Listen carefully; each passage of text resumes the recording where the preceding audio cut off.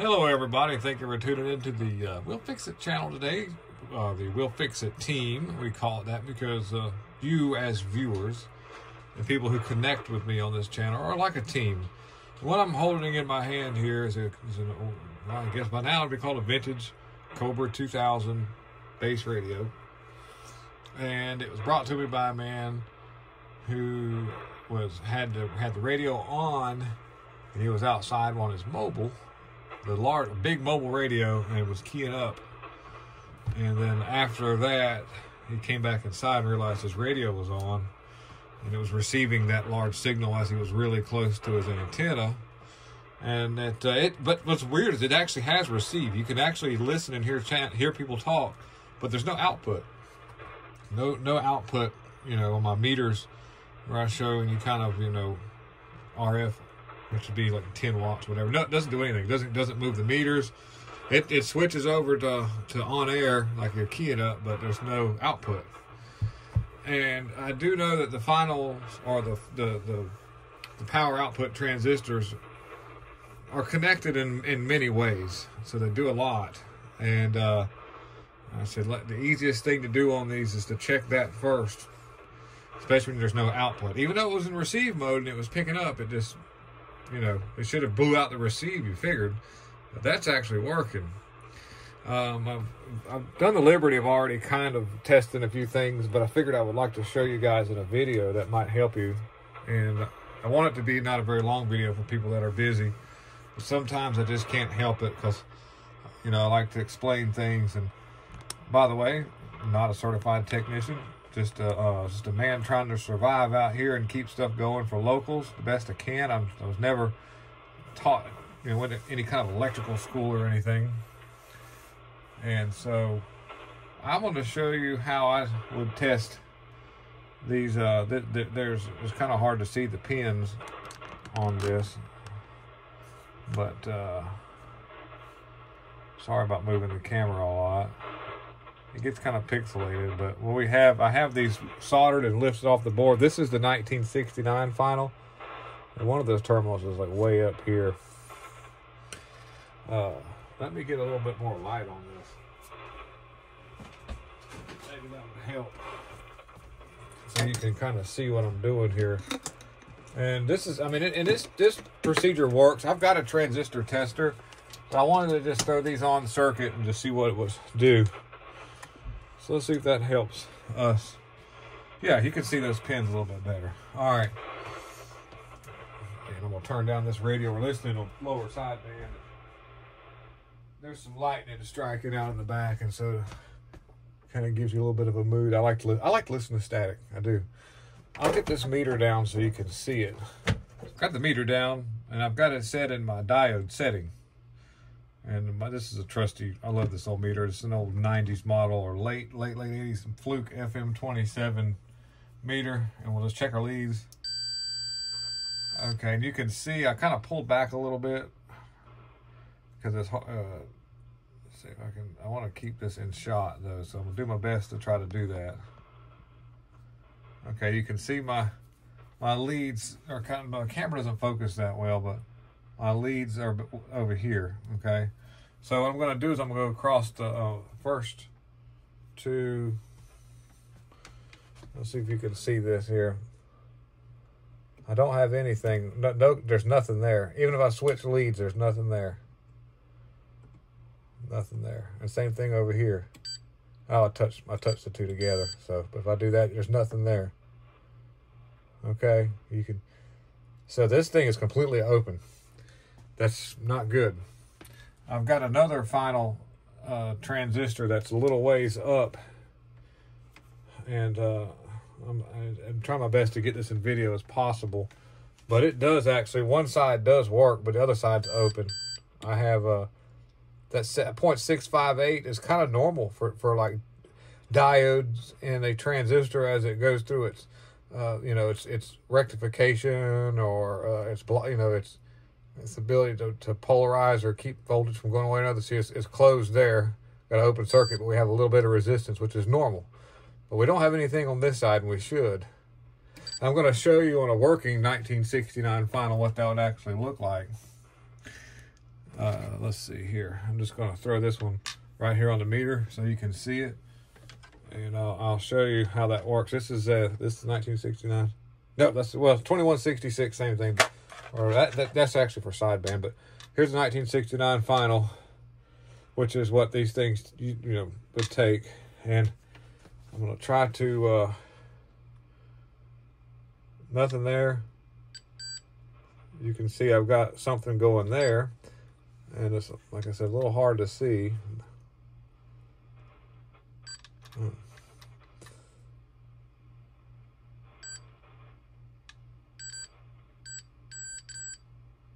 You can see I've got something there, but that's what you want. That's the diode and circuit working in this transistor. The gate, they would call that.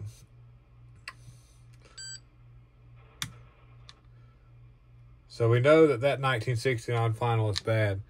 And so we're going to check this 2166, which this has a 1306 final. And for the sideband, which I think you can use a 2166 in place of it. We're going to try it. I know that I'm covering my meter up, but you don't see anything there. You can see we've got something there on that side. We've got the same thing here. So that's, and it's not, it doesn't go through that way. So we can see the actual diode and it's working. So I know I've got those two components are bad. I did take time and sort of just check diodes on the board. I even took a few of them out of circuit that were in that area of the receive, and they actually checked out good. There's I'll flip the radio over and try to get it in shot here, because we're going to take these out and we're going to replace them with what I have there. And 1969 finals are actually getting kind of hard to get. There's a lot of imitation ones. I've got some that are fake and they're no good. Anytime you get like a component like that off of eBay or whatever, you want to check it, because there's a good chance they're not real. Especially if it's, you know, they claim they're brand new, whatever. Nobody's making them anymore, so they're going to be new old stock or something, you know. Probably can't see. I'm trying not to make the video too long, but I'm going to show you a little something about this radio that a lot of people do. Let me ease the camera up and try to get over the board. Maybe I can. Yeah, I kind of can. Let's zoom in a little bit. All right. So I'm going to use a pointer so I don't get my big old stupid hands in the way. But right here, this diode is in line with the resistor that you would see that's going in back to the board. You clip that resistor, and if I move the camera to death, you're going to be mad at me. So, but I'm just trying to show you guys. But this actually makes it do a lot more power. Gives you a lot more power to do that. Okay, you can kind of see it there in this image. That's a neat CB trick. The VR for the power output's been removed. It would have been right here. You can see this little spot, and it's been moved and put remotely at the front of the the radio on the tone knob, so that you can control the variable dead key. But by placing this diode in line with that resistor that normally would have went right here, just clip that in two. That'll make it swing a little bit more power. Instead of clipping out at 5 watts, it'll actually go on into around the 10 or 12 watt range. And sometimes you get these things to swing 15 watts. That's a lot. They're not designed to do a lot of power, but they do a lot of bird watts. So let me move the camera back up and see if I can get back in shot here to the finals. But I've got to take both of those out right there. I've got to take these out, and I'll probably cut the camera because I don't need to make it forever. But I'm going to take these two out and replace them. Then I'll solder them in, and then we'll just test it to see. Maybe this thing will come back to life. That would be a really easy, simple fix. By the way, these things are reflective. They're sensitive to heat, and they're supposed to sense the heat sink. If this thing gets hot, it's supposed to cut the power back on the radio so you don't blow these finals out. Okay, so let me stop the camera and switch those out. I'll do a little bit. You can watch me fumble the screwdriver. And a little something about these, there a little detail about these. There's an insulator that goes to the back of this transistor to isolate this transistor, because the back of this thing is actually part of the base, and you don't want that base to make a ground onto this heat sink, because it'll short. So I've got a special washer that's designed to center this screw to keep it from touching this actual transistor, and I've got an insulator that's like this spacer right there. And basically, so now what I'll do is I'm not going to tighten it all the way, because I'm going to center that up a little bit when I flip it over, but I've already got both of those desoldered, so let me go ahead and get the other one switched out. But it's a little bit of something you need to know about these and why you see that funny spacer on these screws. All right, so I've got the board flipped back over, and careful tightening those little plastic washers down. They're kind of fragile. I didn't break anything, but I came close. Like I say, all you super fine-tuned technicians out there, I'm not a technician. I'm just I'm a golden screwdriver deluxe. How about that? I know when to quit. So I've already got the soldered iron heated up. I'll move some of this. I've already cleaned that with my prep pen. I've got something I want to just, let's see here. I'll show you guys. Bump the camera. Don't get Tourette. This thing right here I want to show you guys is it's called a prep pin. It looks like a pin, but it's actually, the tip of it's got fiberglass inserts, and it works really good for cleaning solder pads and getting rid of flux between these solder joints. And you can get them in your Amazon, your arts and crafts department. You can look for that, because they use it for all kind of stuff. So it's called a prep pin, in case you're looking for that. But this I use a lot to get in there and clean a lot of flux that gets in between things. And a trusty toothbrush to dust it off. And it's fiberglass, so be careful with it. Get in you. So I've got a piece of solder right here, and I have a soldering iron. But let me get these all straightened up and ready to be put on the board, and hopefully this thing comes to life. Let's see here. My wife is sitting in behind me, so it's a little weird talking to myself. She's laughing at me. She's touching my butt. All right, here we go. I need to be careful with this, because get this lead over a little bit.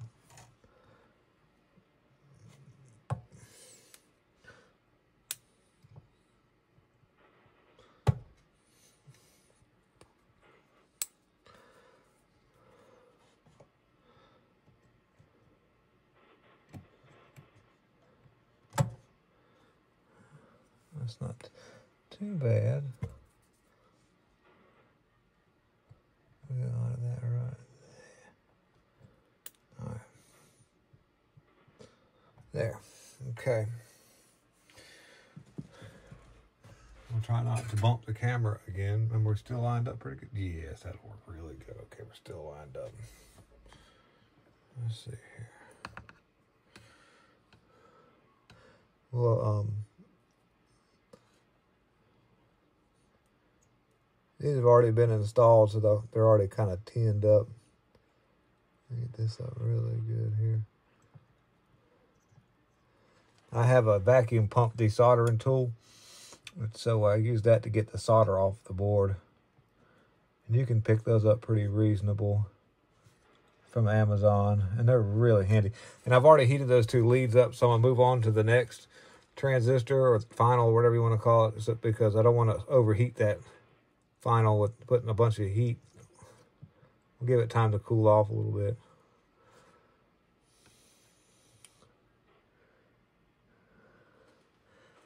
I'll go to this one over here. Then I'll move back on that other one, because it's had time to sort of dissipate some of that heat. I like a really hot soldering iron, because it will, if there's a give and a take. If you got a really hot soldering iron, you'll heat the point that you want soldered up really fast. And if you're quick at it, you'll get your solder in and not transfer too much heat. But if you've got to sit there and hold something for a long time to get it to heat up, then it kind of turns into a mess because it soaks a lot of heat in. All right. I need to, that's doable, not bad. All right, let's see, let me put this up out of the way, wipe it off here. There we go. Yeah, it looks good, okay. Take my little tool and just kind of go in between that a little bit. A good solder will have a flux that's not conductive, but over time it can get conductive. And in a real sensitive circuit, that could be a problem.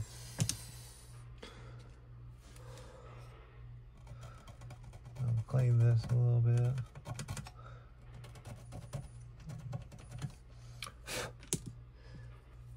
This is a toothbrush I use to brush my teeth at night, but don't tell anybody. All right. And this thing's been into before. Somebody else has already been down that road. Now, the next test is to flip it back over, and then we're going to plug it in, and we're going to see if it's going to work. So, let's see what happens. So, my sort of redneck test center, I'm going to turn it on. I've got to plug in my speaker, too. But I've got a little, I've got a set of bird meters there, but we're not doing nothing crazy. So we just need on 20-watt scale, and I have just a little mobile antenna just stuck over there. The technicians will be so angry at me, like, how dare you not be using a dummy load? I know. Let me get this set up where you can see it on the meter. I'm gonna plug in my speaker. Let's see here. There we go. Move that out of the way so we can actually see it work. Hopefully it does. We'll see. You can hear a little bit of static too. Got static. All right, do we have power? Uh-oh. Yes, it's alive. Yes. Audio, that is all right. Yes, we're working. And what kind of power are we doing here? That's 10-watt scale, so we're looking at the very bottom. Audio, that's about what it did before. Yep. Let's see, let's check our variable power.